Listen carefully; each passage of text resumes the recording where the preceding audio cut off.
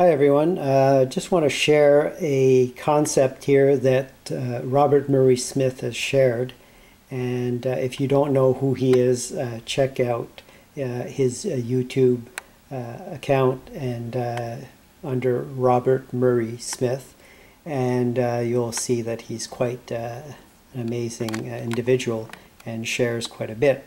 And his concept is basically a motor that would be utilizing a magnetization and demagnetization of a Alnico magnet.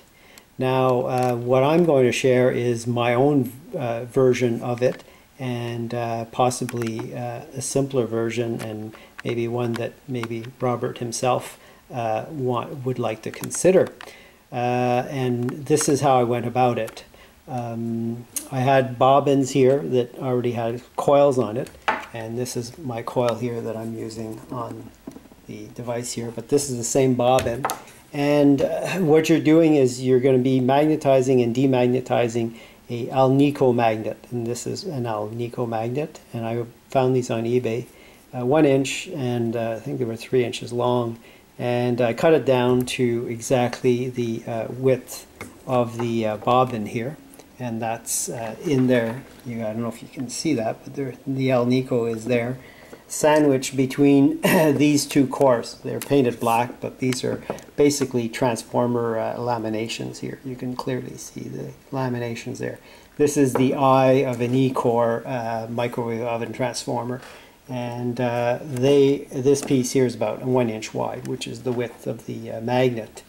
And here is a neodymium magnet here, so very powerful 1 inch magnet, so polarized this way, north to south. And these yellow pieces here, I had to add those. They're very weak ceramic magnets that I found, just so that I could have the width of the bobbin fit in between these two eyes here. And the whole idea behind this is a motor concept that you could, I don't know if it'll be more efficient, but the idea is with a very small pulse, a short pulse, you can actually magnetize and demagnetize that magnet. It changes its poles basically. So what happens, it makes a flux gate. So the flux of the permanent magnet here, the Neo, could actually go through the Alnico magnet and back through like this, just making a continuous loop like a keeper, meaning that if you did put something on top here, there would be no magnetization happening, right? So this would be your stator of your motor, and this here would be your rotor. So you would have all these sections that would be attracted to these north and south sides here of the when it's magnetized. So right now it's demagnetized. The flux of the Neo is continuously looping across here of the Alnico, which is in the center of this bobbin. So I'm going to be energizing it with a short pulse, and what I'm going to be using for that is just a 12-volt battery that I have here. I have a current sensing resistor here. I have a just a 3 amp fuse there. And there is my MOSFET switch, which I'm going to control through my signal generator. And I'm using 400 millihertz, so basically under half a second. 500 millihertz is half of 1 second, so I'm actually at 400 millihertz. And with a very, very short duty cycle, 1%. Which will give us, this is one previous scope shot that was there, and I'm on the 25 millisecond divisions, so each square here is equal to 25 milliseconds. So that's the on time that I need just to magnetize and demagnetize that magnet. So, and then I've got a flyback diode here, which I'm sending back the flyback to this capacitor. Flyback's kind of small, not very significant, but you'll see it. It'll charge that probably close to 60 volts. That is a 60 microfarad capacitor, AC capacitor.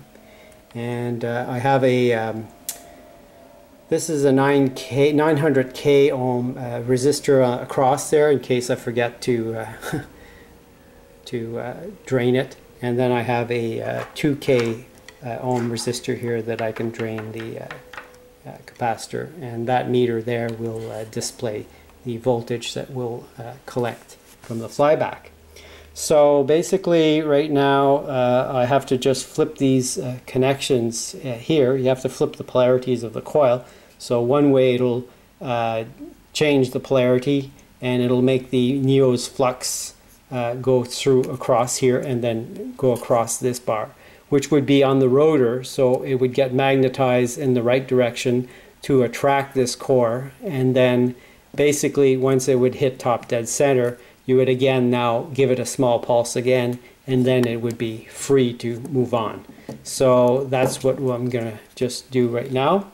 So I'm just going to flip these polarities here, and we're going to give it one shot. So basically I just turn on my signal generator, and you can hear it, and I'll point to the flyback. You'll see the flyback when it's,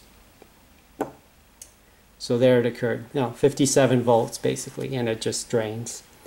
So right now this has been magnetized and it is stuck there really strong. So you know it does work, and this configuration is really good actually.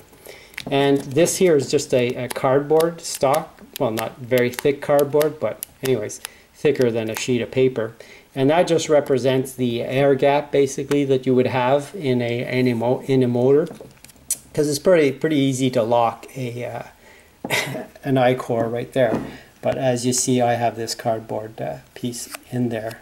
That's to so that we don't have that, and you can see that we have a good traction. So basically, you know, you're not adding any power, just that small pulse. Here it is now.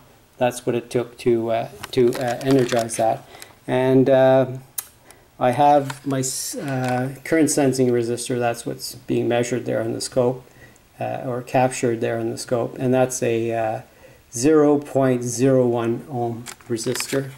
And there is our voltage divisions there, 100 millivolts. So each one of these squares is 100 millivolts by 25 milliseconds wide. So that's interesting, you know, to see that. And now what would need to be done is build a motor, or if there's somebody out there that can do the math on this to tell me what I've got to measure, you know, as far as how much this would pull on a scale, and how much power we put in, and see if the amount of power we put in for the amount of pull and for the duration of travel.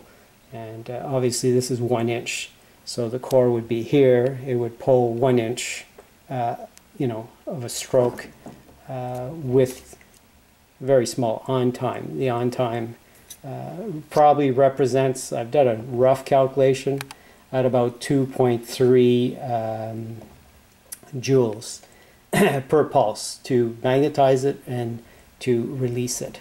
So now what I'll do is I'll just take the reverse the polarities here on the coil, and we're just going to give it one more shot. And before I do that, I'll just drain my capacitor there again. Capacitor's drain, and I'm going to give it one shot. And that's it. Again, 57 volt, and boom, comes right off. So, you know, that's, and then, well, maybe some of you are thinking, well, you can only do it with the piece there. No, I can do it without the eye there. So as you saw, it's not magnetized at this time. It's not sticking, right? Just reverse the polarities. And I'll just drain my capacitor, flyback capacitor again, and I'll go ahead and turn it on. So that was one pulse there. And so that now should be magnetized, right? So if I bring my core slowly here, there you go. So it doesn't, there you go, I was able to take it off. But the magnetization stays there. It doesn't. It's not one of those perpetual magnet holders. It just stays there. It's the same. So, you know, it's not being powered on now at this time. There's our flyback. So it's just that one single tiny pulse that happens and does that. So again, if I take this off and I reverse my polarities,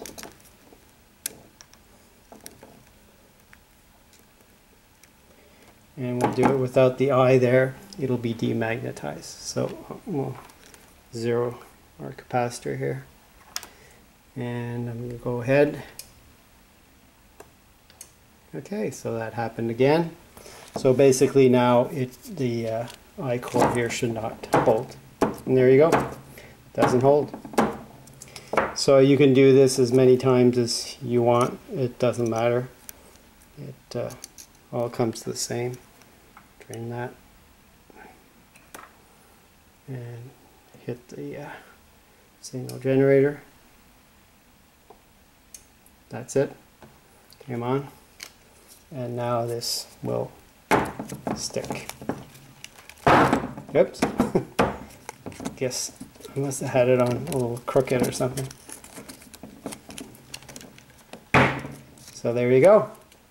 So interesting idea, and I think it merits a little investigation. So thanks for your interest. Bye now.